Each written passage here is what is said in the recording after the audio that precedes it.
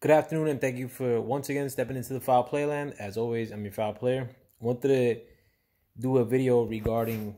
Let me reposition myself because I look like a bum in this light. But regarding my the New York Jets draft and if how I would have done it differently. I say that bearing in mind that the New York Jets had a by the Jet standard, an excellent draft. This is probably one of the best drafts they've had since a while. I mean,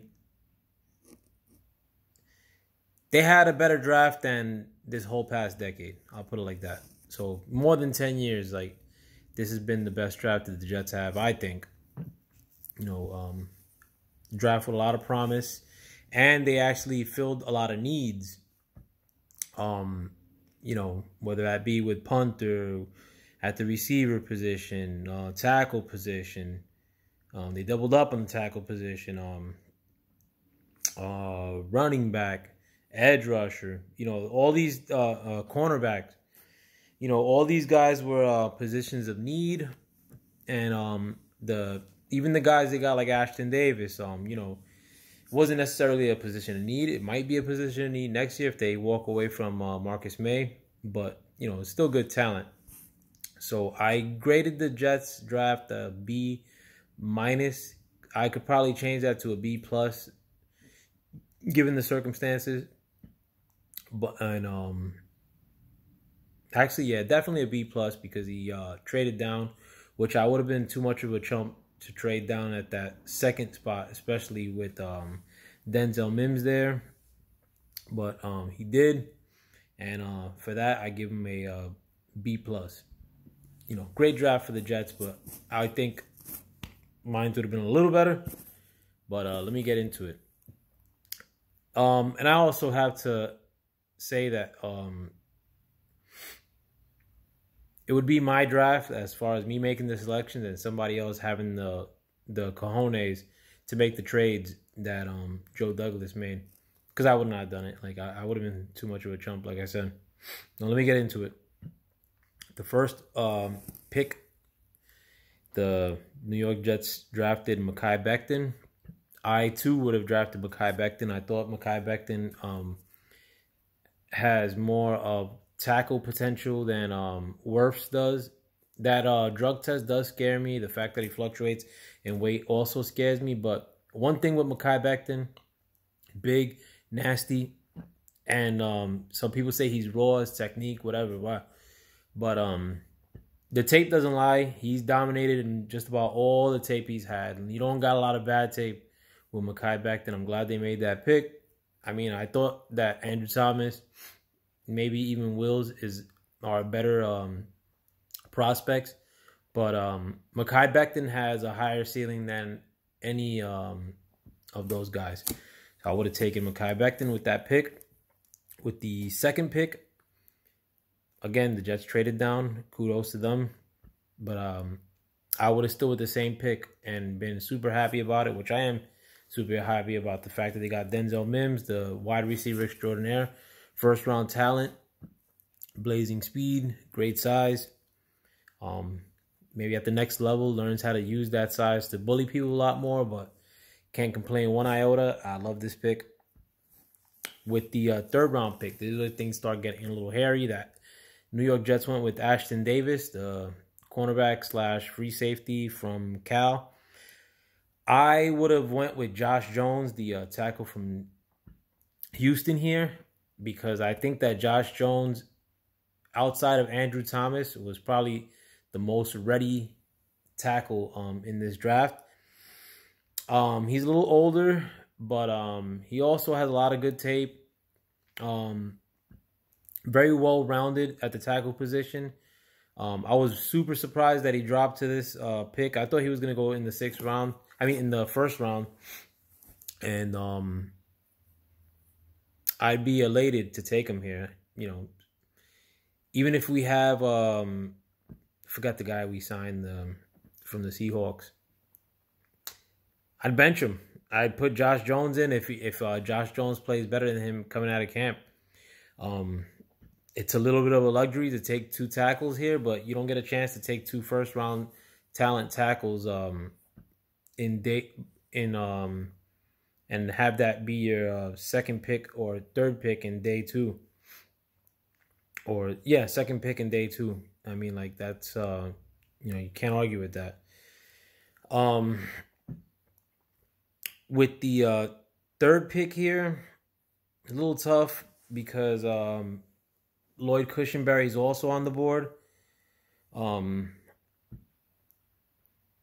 And actually, Lloyd Cushenberry may have been on the board in the pick before that, but I can't deny that there's a tackle there, and I could do some finagling. So I think Lloyd Cushenberry is off the board at this time. Super, super tempting to take Curtis Weaver, but how the draft played out, there were a lot of pass rushers still on the board. But there weren't a lot of dynamic, small, shifty receivers in this draft. And there's a dynamo here, like, ready for the picking. So I was thinking, let me go with the small dynamo receiver. And if I got to take a different pass rusher, so be it. But the Jets went with Jabari Zuniga here. He got talent, but it's a little bit of a risk. Those Florida guys scare me. We just had a bad Florida guy, but not only that, but he has an injury history. And with the need that we had at wide receiver, which I don't think we addressed enough in this draft, I take Devin Duvernay, the small dynamo out of Texas. Wish we would have drafted him. But then with the next pick in the 4th round, the Jets went with running back Lamichael Pirine out of Florida. He's all right. I think they were a little bit better running backs here, but for the Jets, he is a good running back. Like, he's a change of pace, strong running back. But I would have went with Curtis Weaver here because he's still on the board. He was languishing around till like the 6th round. And I would have been really happy to get my pass rush settled early on with the guy who I think has the most potential of any pass rusher in this draft, outside of Chase Young. You betcha. The next pick, the Jets went with James Morgan out of FIU. I was extremely pissed that they picked a backup quarterback at this pick. I don't care if he's dope. I'm trying to see what Sam Darnold could do for me. I'm not trying to see what a backup for Sam Darnold could do for me. Could have got that guy later on in the draft. But with this pick, I would have went with Troy Dye, the linebacker from Oregon. Troy Dye could have been a 2nd round talent.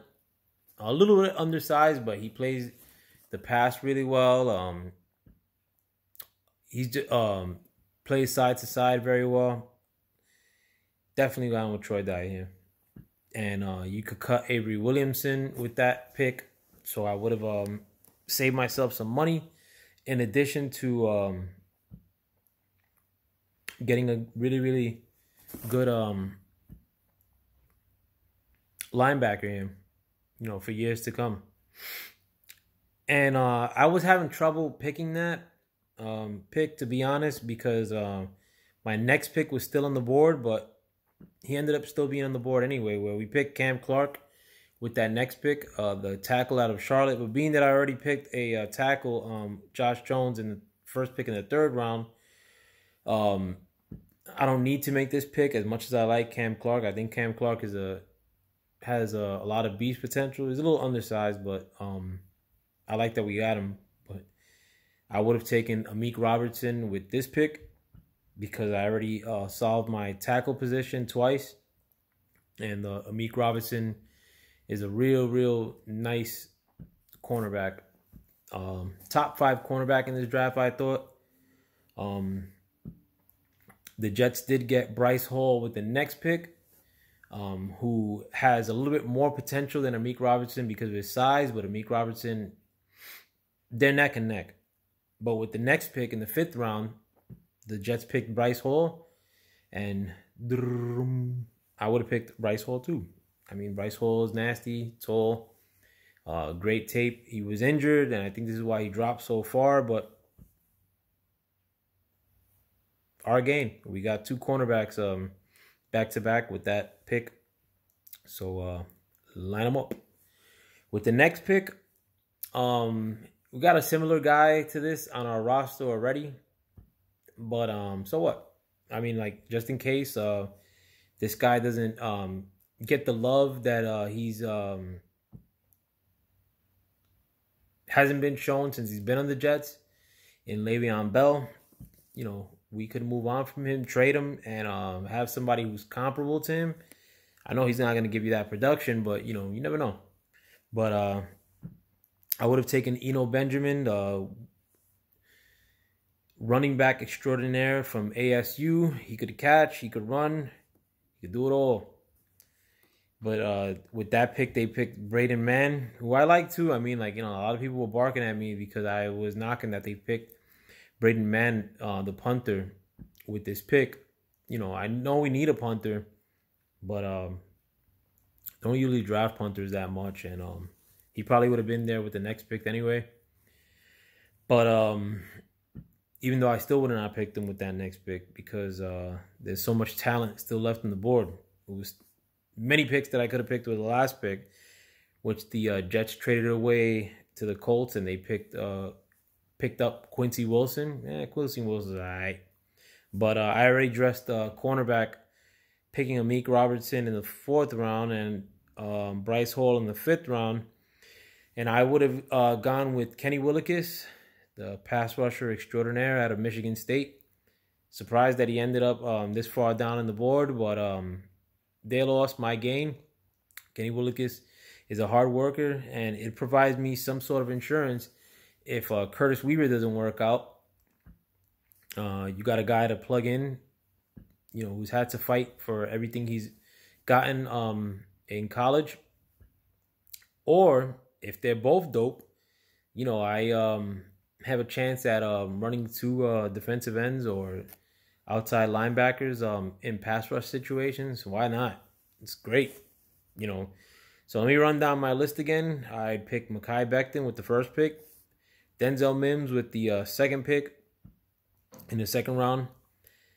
I pick Josh Jones with my 1st pick in the 3rd round, followed by Devin Duvernay with the 2nd pick in the 3rd round. With the 1st pick in the 4th round, I would have picked Curtis Weaver.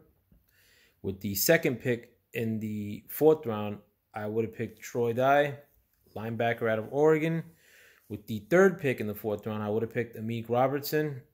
With the pick in the 5th round, I would have stood pat and done what the Jets did and take Bryce Hall. With the 1st pick in the 6th round, I would have picked Eno Benjamin, the running back from ASU. And with the last pick in the 6th round, which is the 2nd pick that they traded away for Quincy Wilson, the cornerback from the Colts, I would have picked Kenny Willekes, the outside linebacker / defensive end from Michigan State. Well, let me know what you guys think. I love the draft, and I'm glad to have done a lot of content for this draft. Yeah, it was a lot of fun, and I'm glad the Gents went the way they went. I just think I could have done a little better. My draft is an A+ draft. But let me know what you guys think, and with that, I'm out. Peace.